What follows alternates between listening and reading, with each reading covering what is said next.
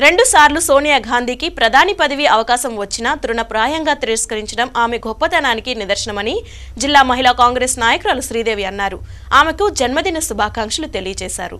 AICC అధ్యక్షురాలు సోనియా గాంధీ జన్మదినం సందర్భంగా జిల్లా మహిళా కాంగ్రెస్ నాయకురాలు శ్రీదేవి ఆధ్వర్యంలో శివజ్యోతి నగర్లోని అందుల శరణాలయంలో పండ్లు బ్రెడ్లు పంచిపెట్టారు. దేశం కోసం కాంగ్రెస్ పార్టీ అధ్యక్షురాలు సోనియా గాంధీ ఆమె కుటుంబం ఎన్నో సేవలు త్యాగాలు చేశారని శ్రీదేవి అన్నారు. సోనియా గాంధీకి ప్రధాని పదవి అవకాశం 2 సార్లు వచ్చినా తిరస్కరించారని చెప్పారు. రానున్న ఎన్నికల్లో కాంగ్రెస్ దేశంలో విజయ ఢంకా మోగించడం ఖాయమన్నారు.